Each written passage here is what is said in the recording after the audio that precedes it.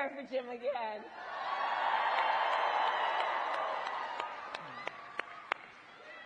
Oh, it's good to be back. Hey, everybody. Hey, Green Bay. Hi, everybody. Hey, so many of you may know, when I was 5 years old, we lived in Wisconsin. My parents taught for a short time here, and now every time I land, Governor Evers will meet me and he'll say, "Welcome home." But it's so good to be back with everyone, and thank you all for taking the time out of your busy lives to be here this evening. Thank you all. Thank you. Thank you. Thank you. Thank you. And it's great to be with just this incredible group of leaders, including, of course, Ben Wickler, chair of the Wisconsin Democratic Party. There he is, Ben. Kristen Larley, who we need to send to the United States Congress.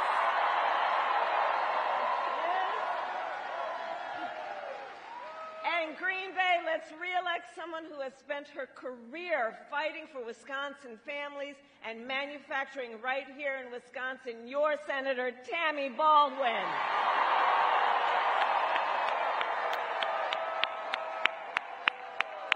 We need her back in D.C. We are also joined by tribal leaders, including President Holsey, who is here from the Stockbridge-Muncie Band of Mohican Indians. And I will say, Madam President, that I strongly believe that the relationship between tribal nations and the United States is sacred, and that we must honor tribal sovereignty, embrace trust and treaty obligations, and ensure tribal self-determination. And as President, I will defend those principles.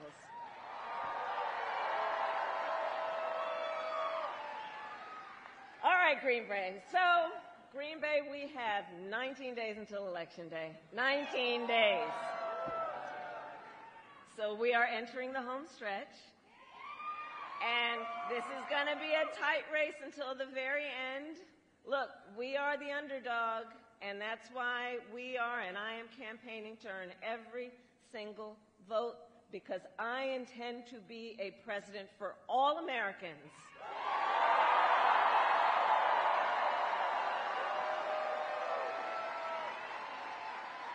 No matter their political party, where they live, or where they get their news.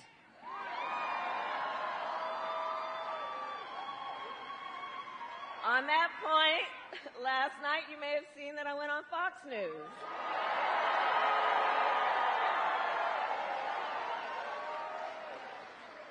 Meanwhile, Donald Trump joined a Univision town hall yesterday, where a voter asked him about January 6th. Okay, now we here know January 6th was a tragic day for our country. It was a day of terrible violence with attacks on law enforcement. 140 law enforcement officers were injured that day. Law enforcement officers were killed that day. And what did Donald Trump say last night about January 6th? He called it, quote, a day of love.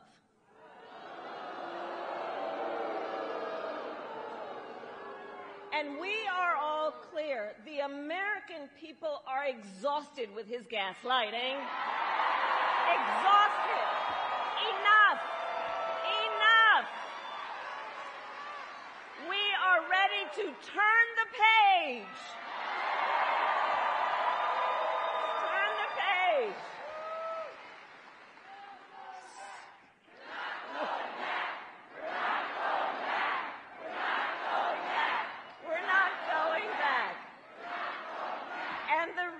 Wisconsin is because we know this election is about two very different visions for our country. One that is focused on the past, his, and ours that is focused on the future. On the future. Because we know America is ready for a new way forward, ready for a new, optimistic generation of leadership. All of us. It's all of us. Which is why Democrats and Republicans and independents are supporting our campaign. In fact, yesterday, over 100 Republican leaders from across the country joined me on the campaign trail.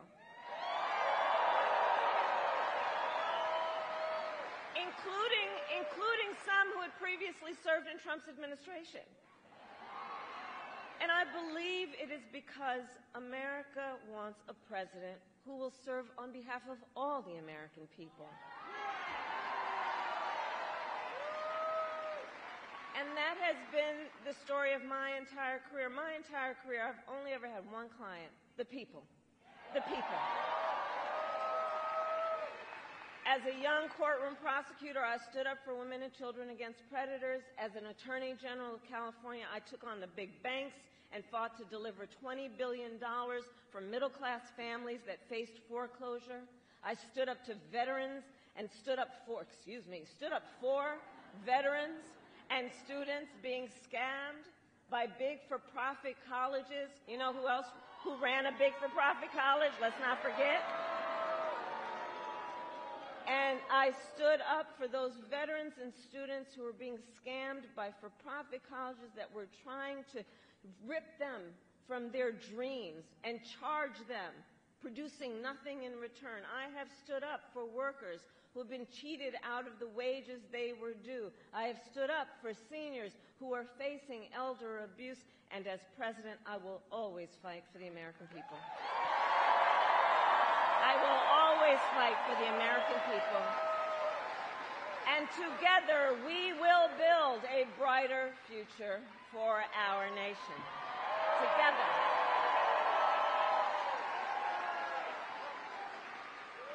And it's a future where we build what I call an opportunity economy, where America has an opportunity to do for our people what we know is part of our ambition, our dreams, our aspirations.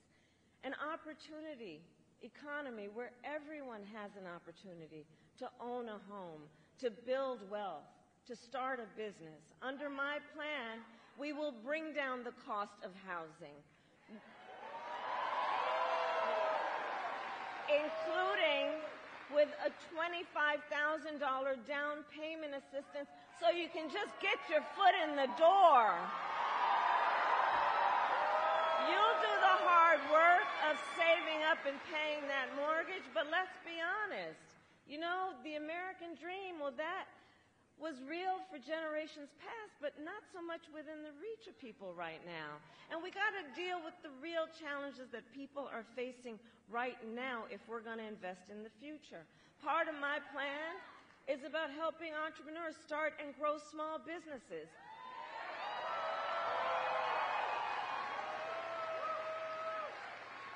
Look, my mother worked hard, and there was a woman who lived 2 doors down from us, our neighbor, who helped my mother raise us. She was a small business owner. I know who our small business owners are. You are not only business leaders, you are community leaders, you are civic leaders, and it is our small businesses who are the backbone of America's economy. I know that to be true. Do we have any small business owners here tonight? Raise your hand. Yeah.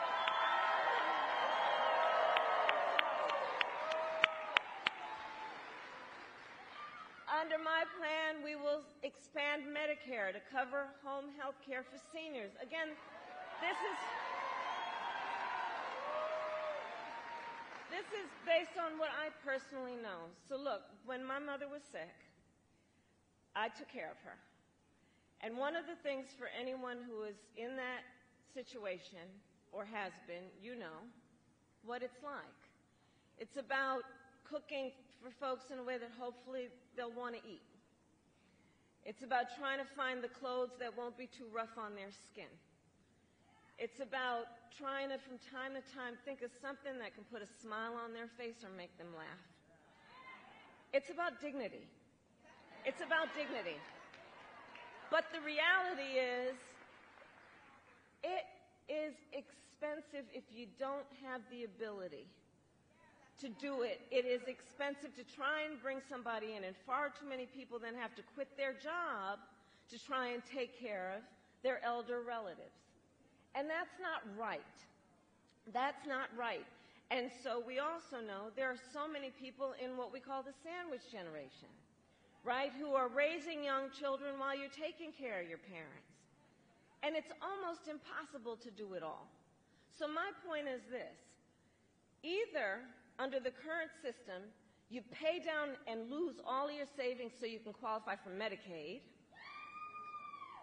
or, you know what I'm saying, either you have to give it all up and to be able to qualify for Medicaid, or you're going to have to quit your job or somehow figure out how you can afford to bring in help. So my plan is that instead, we're going to have Medicare cover home health care for those who need it.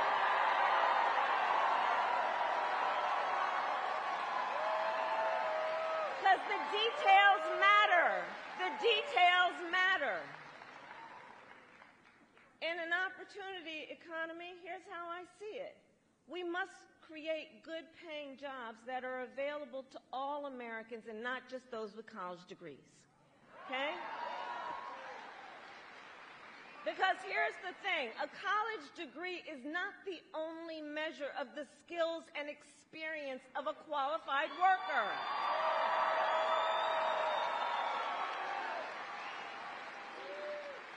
Which is why, as president, I will get rid of unnecessary degree requirements for federal jobs, and I will challenge the private sector to do the same.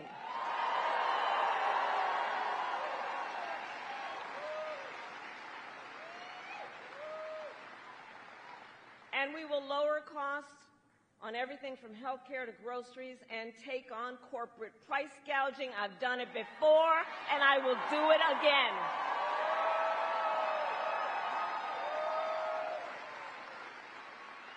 My plan will also give a middle-class tax cut to 100 million Americans, including $6,000 during the first year of your child's life. Because here's the thing. We know the vast majority of parents have a natural desire to parent their children well, but not always the resources. And that shouldn't be the thing that gets in the way of giving a child all that we know parents have to give. And the $6,000, by extending that child tax credit, that's what's going to help. You buy a crib or a car seat and all the things that that child needs during that most critical phase of their development. And I share with you some of these details to say this. I will always put the middle class and working families first. I come from the middle class, and I will never forget where I come from. Never. Never.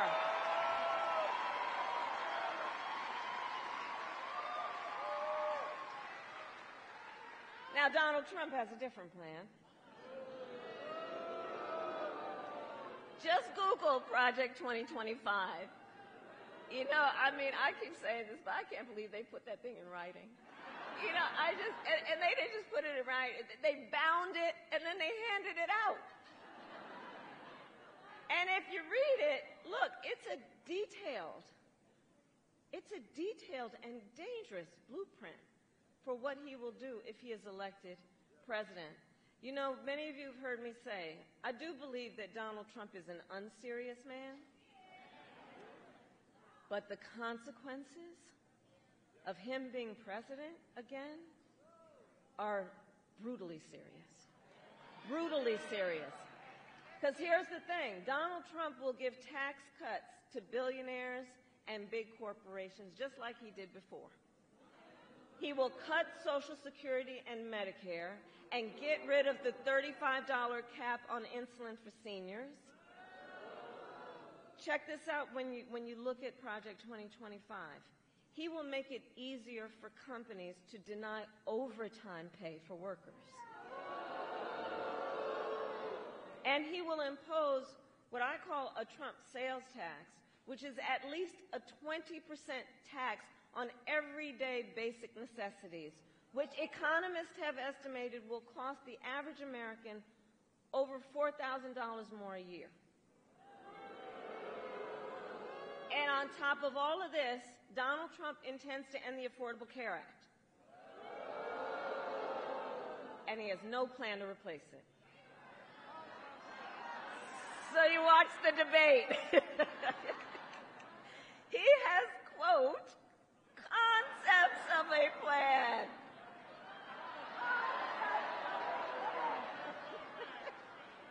Come on.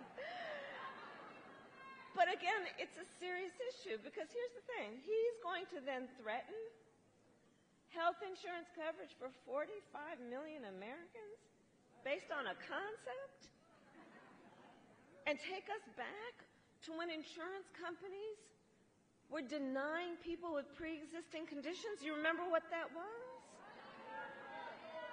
Well, we are not going back. We are not going back. We are not going back.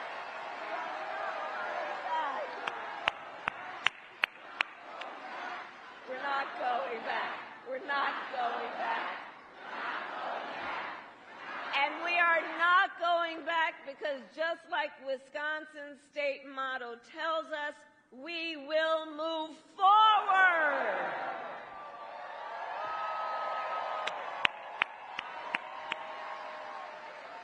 Because ours is a fight for the future, and it is a fight for freedom. Like the fundamental freedom of a woman to make decisions about her own body and not have her government tell her what to do. And no matter how he'd like to gaslight us, we are clear about how we got here. Donald Trump hand-selected 3 members of the United States Supreme Court with the intention that they would undo the protections of Roe v. Wade, and they did as he intended. And now in America, 1 in 3 women live in a state with a Trump abortion ban. And you've heard the stories, awful stories, painful stories, of the experiences people have been having since that came down. I mean, think about it. Some of these states, there's no exception even for rape or incest, which means telling a survivor of a violation to their body that they have no right to make a decision about what happens to their body next. That's immoral. That's immoral. And let us agree, one does not have to abandon their faith or deeply held beliefs to agree the government should not be telling her what to do. Not the government.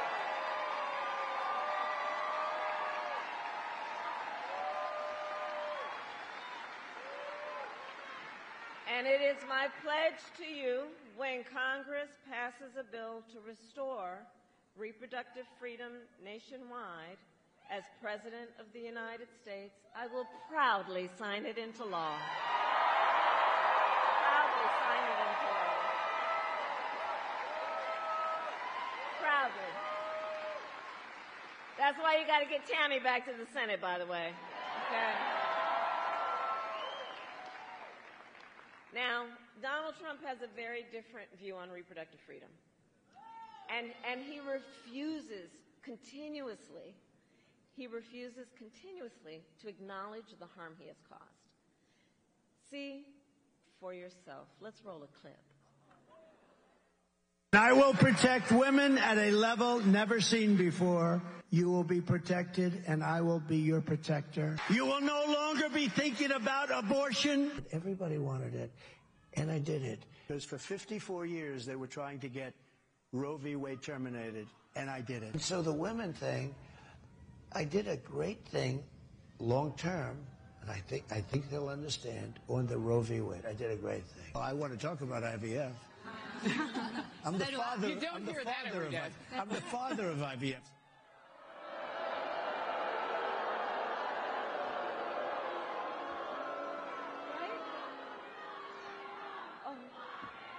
Okay.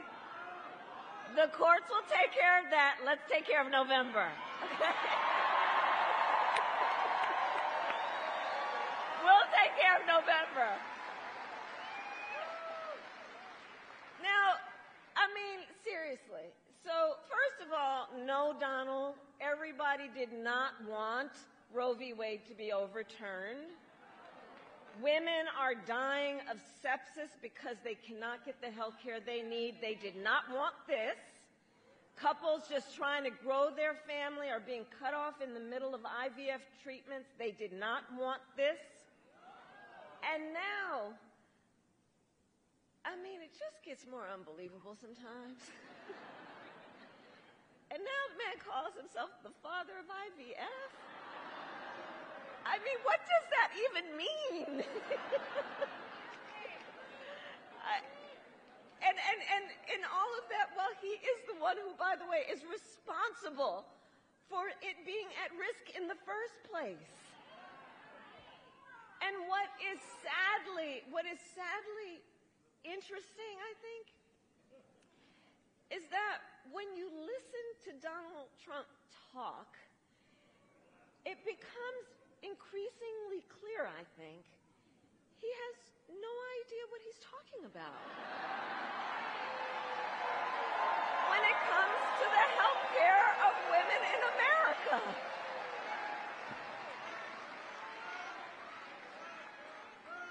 And across our nation. Again, because this is serious, right? You know, this is why you all are here and spending so much time when you could be doing other things. Listen, across our nation, we are witnessing a full-on assault on other and additional hard-fought, hard-won freedoms and rights, like the freedom to vote. You see what's happening around our country. Attacks on the freedom to join a union. Attacks on the freedom to just be safe from gun violence. Attacks on the freedom to love who you love openly and with pride.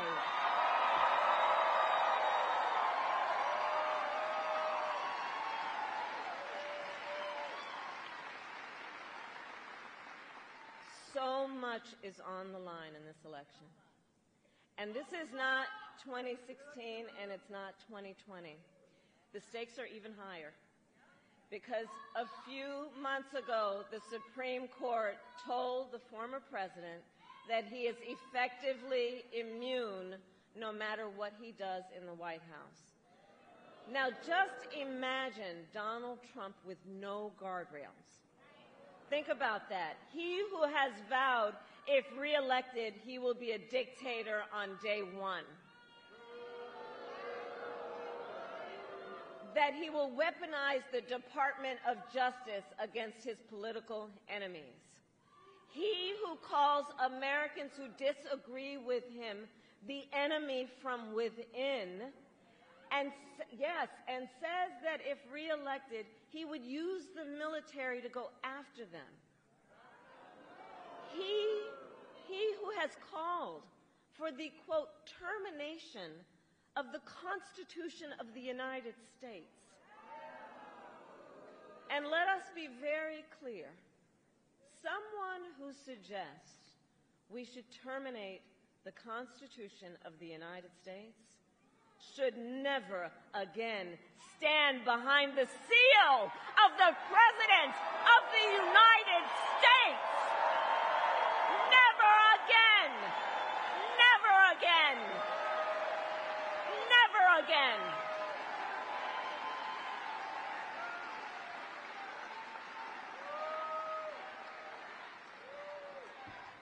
So, Wisconsin, it comes down to this. I know we are all here together because we know what is at stake.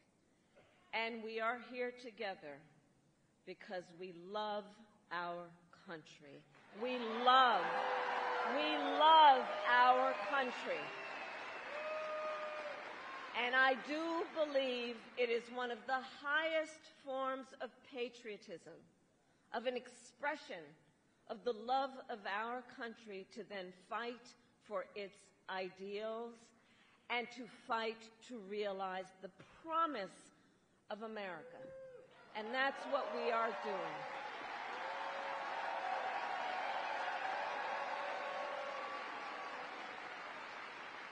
So election day is in 19 days. And here in Wisconsin, early voting starts next Tuesday, October 22nd. So now is the time to make your plan to vote. And if you have received your ballot in the mail, please do not wait. Fill it out and return it today. And remember, Wisconsin has same-day voter registration. So if right? So if you are not registered to vote, you can register when you vote on Election Day or early. Because, folks, the election is here. And so we know we need to organize, we need to energize, we need to mobilize. And we got to remind everybody, your vote is your voice, and your voice is your power. In a democracy, it still remains true that each individual has the power. Each individual has the power to weigh in on this. And so, Wisconsin, today I ask you, are you ready to make your voices heard? Do we believe in freedom? Do we believe in opportunity? Do we believe in the promise of America? And are we ready to fight for it? And when we fight, we win. God bless you, and God bless the United States of America.